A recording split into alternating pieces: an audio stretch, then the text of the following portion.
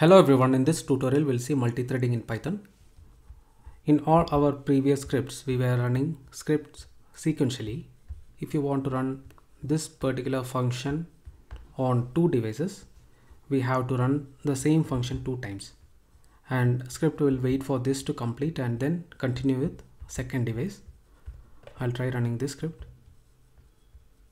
So this will take more time. So script will be waiting for the first execution to be completed and then it will continue with the second device. Now we'll see how to run this parallelly using multi-threading.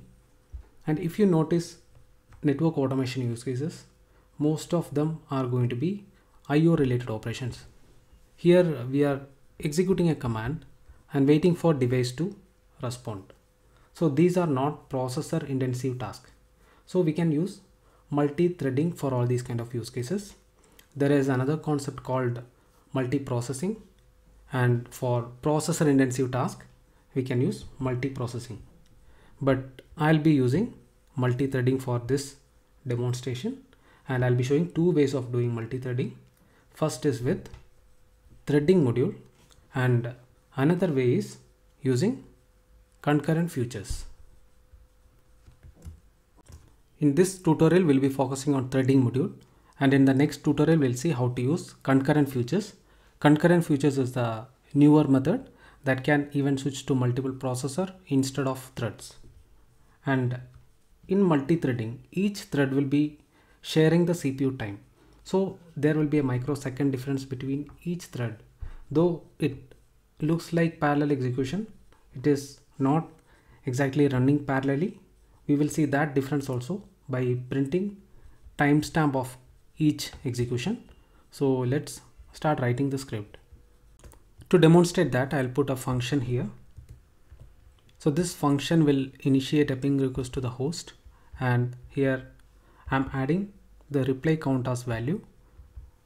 So using this value we can increase the delay of the response, and I'm using subprocess module for initiating ping. About subprocess we'll see later in detail what is subprocess and how we can use, and we can use subprocess for executing terminal commands in operating system. And here I'm importing subprocess and executing this particular command. So we can run this command manually from the terminal and ping -c, and here I'm giving the reply count as 5. So that time I'll be getting 5 responses from the destination host. So using this we can control the delay. And now if you want to run this on a particular host, I'll put a dictionary here.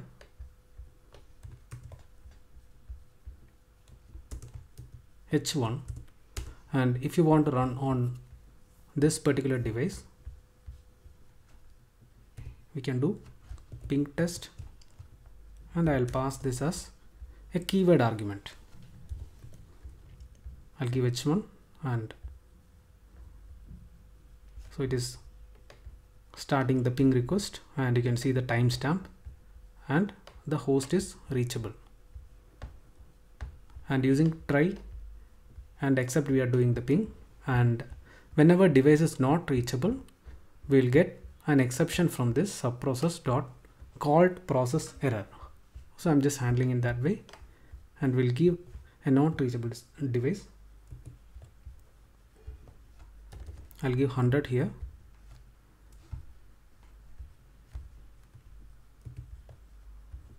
and I'll give H2 for this device.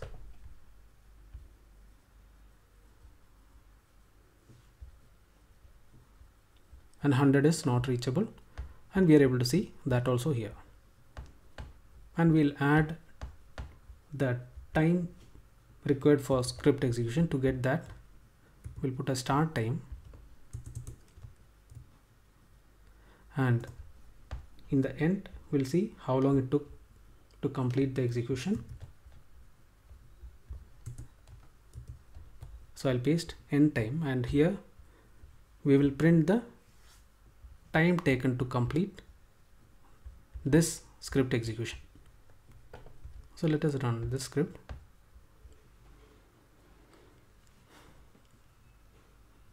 So this has taken 4 seconds to complete the entire execution. Now we'll see how to run this on list of devices. I'll paste the list of devices and I'll comment some of those, and so that we can save some time. And we can do a for loop here, for host in host, and then we can run this particular function ping test, and we can pass host here.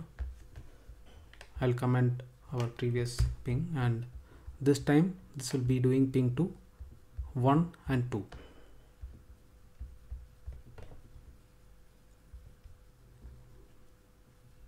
So now also this is getting executed sequentially. You can see it started for 1 and this has taken 8 seconds to complete. Now we'll see how to do multi-threading using threading module. For that, first I'll import threading here.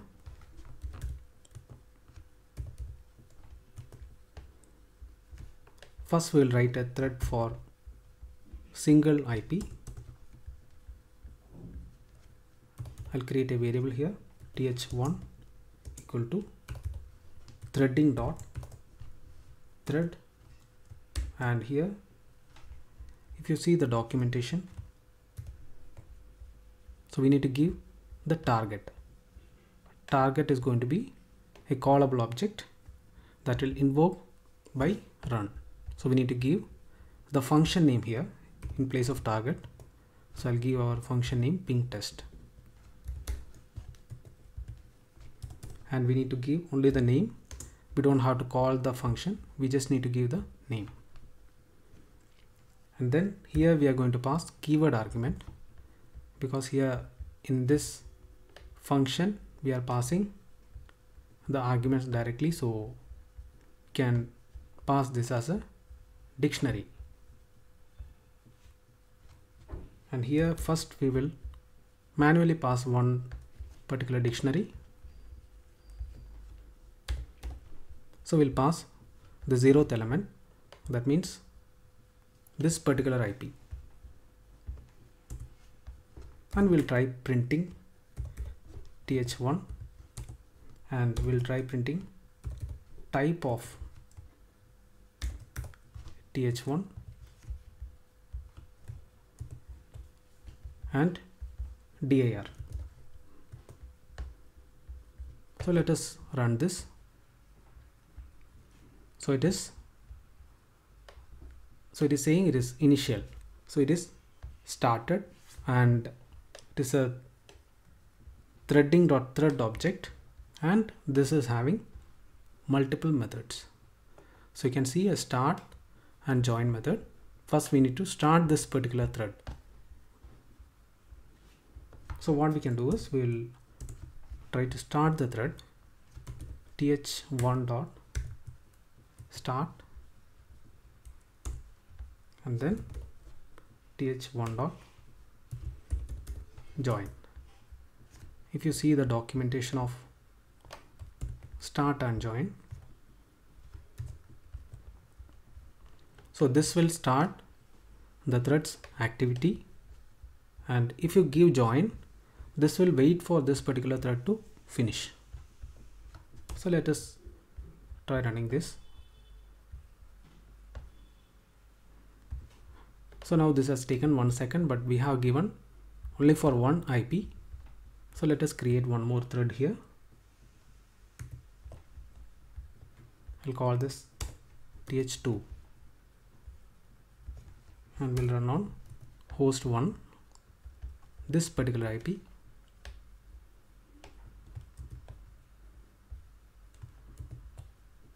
We'll give th2.start. Next step we will see how to do this using for loop. Now we are just seeing how to do this manually.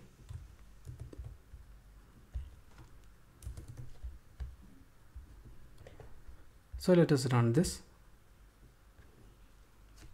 Here now you can see both are starting almost same time, and this is starting at 422.184 and this is starting 422.377. There is a microsecond difference between these two tasks, and you can see here the time taken is only 1 second for both ping to complete. Now we'll see how to do this using a for loop. And first we'll create a list here, ping host threads equal to an empty list. Then we will iterate through each host here. For host in host and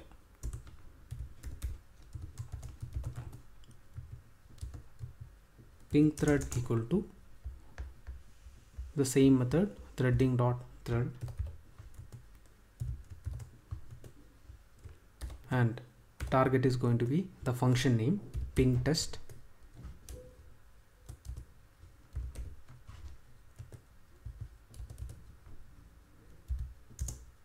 Here our keyword argument is going to be host because we are doing a for loop here.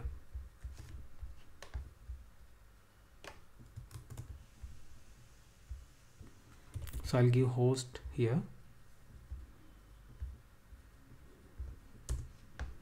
Then we need to do the start. So ping thread dot start,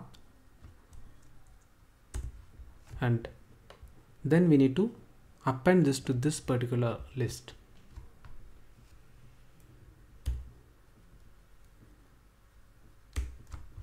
Ping host threads dot append, and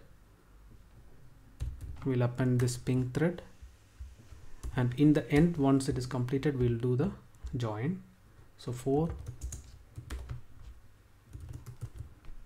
thread in ping host threads thread dot join. Now we'll comment all this.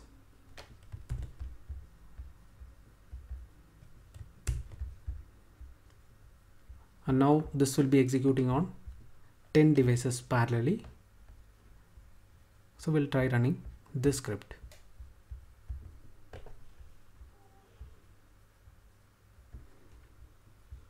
And here you can see it is starting parallelly for all the 10 devices, and there is only microsecond difference between each task, and it took only 3 seconds to complete entire execution. And we can increase even time of some of these hosts.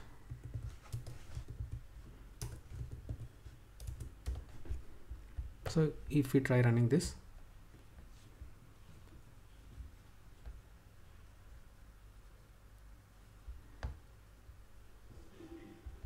so this also will get executed parallelly. So this has taken total 14 seconds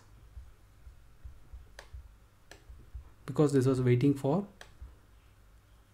some of these ping to get completed. Later we'll see a real-time example of how to execute Cisco commands using this threading module. In the next tutorial we'll see how to use concurrent features for executing same function.